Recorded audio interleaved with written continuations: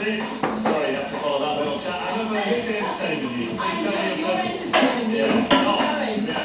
Thank you for the stories and serious fingers crossed. First time you've been hearing how Pete Doherty's coping behind bars. The Baby Shambles singer is staying positive apparently about his time in jail, according to bandmate Drew McConnell. That's despite Pete being kept apart from the other inmates for his own safety. He's got another 3 months to serve after missing court appointments and doing drugs while on probation. Each of the bands.